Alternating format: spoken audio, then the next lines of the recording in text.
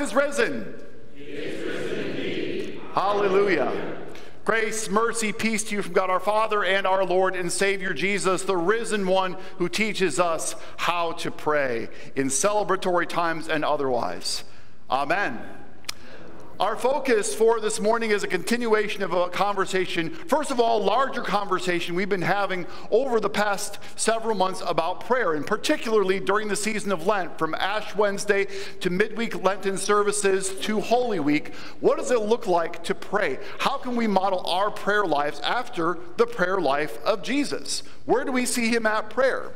We certainly see him in specific moments, like before he starts his ministry and chooses his disciples. We see him at prayer after he sent out the 72 to be his advance team and tell people the kingdom is coming before he gets there. We see Jesus at prayer out front in front of everybody, very publicly, verbally, and we see Jesus at prayer very quietly, very intimately, sometimes without even the words recorded. We see Jesus at prayer constantly because he is constantly, consistently in communication with his Father. There's a relationship there. And this is no different on a day like today, on Easter. When we're celebrating a victory, it's a good time to pray. And that's what we're going to focus on this morning. Would you please pray with me? Heavenly Father, may the words of my mouth and the meditation of all of our hearts be pleasing and acceptable to you, our rock and our Redeemer. Holy Spirit, be in my lips and in the ears and hearts of everyone present, that we may all hear a good word from you. Amen. So I want to start our conversation in God's word this morning with kind of a fun question. Here's the question. Have you ever met a celebrity? Anybody ever met a celebrity? I'm sure you have some stories you could tell about that. Maybe we get to those later, but for the time being, think about how this normally happens. Some of these situations are very contrived, right? You can buy the opportunity to have a meet and greet with a celebrity. Maybe you buy a backstage pass to a concert, or there's a meet and greet with some athletes where they're going to be signing autographs. I did that once. Maybe you get a chance to go to spring training for baseball, and you know that it's going to be an opportunity. If you take a few baseballs along, there's going to be an opportunity to hobnob a little bit and get a few signatures. I know a few people around here who like to do that. Or maybe after a concert or something like that, you find the tour bus and you camp out and you hope you get a glimpse and maybe just a snatch of a conversation with a celebrity. Well, as much as society will say there's a reason why this person is important, they're a VIP, they are better looking or better at something or in some way on a higher level than everybody else, you know well as I do that they put their pants on the same way as everybody else, right? And so some of the most amazing interactions that people have with celebrities are ones that happen very organically, just bumping into someone on the street. And sometimes they don't even know that that's the person they're bumping into. That's when it dawns on somebody. Now, obviously, it's hard to manufacture that for TV, but I think that Jimmy Fallon and the crew over at The Tonight Show do a pretty good job of that. I've got a little clip here, and I think we'll see some parallels between this situation that he sets up and the very organic reactions that he gets and the story that we're going to hear in just a second. So give this a watch. Isn't that great? Isn't that so much fun? There's many things we could unpack from this clip, and there's a reason why we're doing this. So a couple things to know, just to point out. First of all, you have U2, one of the most recognized bands on the planet, and they're hiding in plain sight. They're playing at one of the most well-traveled areas, probably in the world, and nobody sees who they are. They're hidden in plain sight.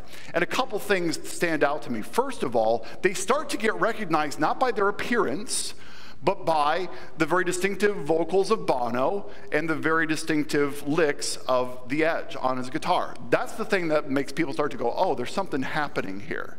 And the second thing is, did you notice how the tone of the entire subway station changed once the disguises came off? And it turned into a party. You see that little kid dancing? I'm like, I wish I could dance like that. He's like, man, there's a party here, and I want to be part of it. I think if any of that resonates with you, then we're going to be in a good spot to start looking at the Gospel of Luke, because the story of Jesus certainly includes what we heard in Mark, the resurrection story, but it wasn't just Easter morning. It was Easter afternoon and evening again. And we have this account of these two disciples who are walking down the road to Emmaus, so a well-traveled area, probably not as well-traveled as the 42nd Street station in New York City, but well-traveled, and they have a chance encounter with Jesus. When Jesus meets them, I'm guessing that they probably could have heard that song, that first song, "I still haven't found what I'm looking for," and just been like, yeah, that's right. We haven't found what we're looking for yet. It hasn't happened. And Jesus meets them on the road, and he kind of plays coy with them a little bit. He kind of says, well, what's this? Why are you so downcast? Why are you so sad? And they're kind of like, are you the only guy in this area who's not heard about what's happened in Jerusalem in these past few days about this Jesus of Nazareth guy? And Jesus kind of is like, no, tell me the story. He puts the emphasis on them, lets them tell the story. And so they say, we thought this was it. We thought this was the guy to set all things right, to save the world. This was the Messiah, Jesus of Nazareth. And our chief priests and teachers decided to put him to death. That's what happened. It's heartbreaking. That's why we're so conflicted right now, because there's more to the story, and we don't know what to think of it.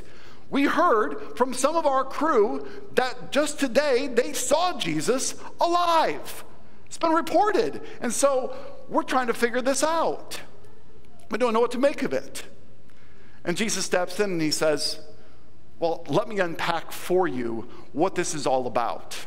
And they still don't recognize him. And he gives a master class on Old Testament prophecy, how all this started, how everything that pointed to the Messiah, and how the Messiah came in the person of Jesus Christ, the cross, the empty tomb. This is the story, and Jesus draws the lines, connects the dots between all these accounts, and it's beautiful and glorious. And these two guys can't stop listening to him. Now, this is where we're going to pick it up in Luke 24. It says they came near the village where they were going, these two guys, and Jesus gave the impression that he was going further. But they urged him, stay with us because it's almost evening and now the day is almost over. Read, Jesus, you got to eat, right? You got to find some place to stay. And this conversation is so good, we can't stop. Just like, let's keep this good thing going. So Jesus goes in to stay with them. And it was as he reclined at the table with them that he took the bread, blessed and broke it, and gave it to them. Now let's pause on this for just a second, because I know that I mentioned at the beginning of this message, we're talking about prayer, and specifically where we see Jesus at prayer. Now, if you look at that closely, you don't see those words, Jesus prayed.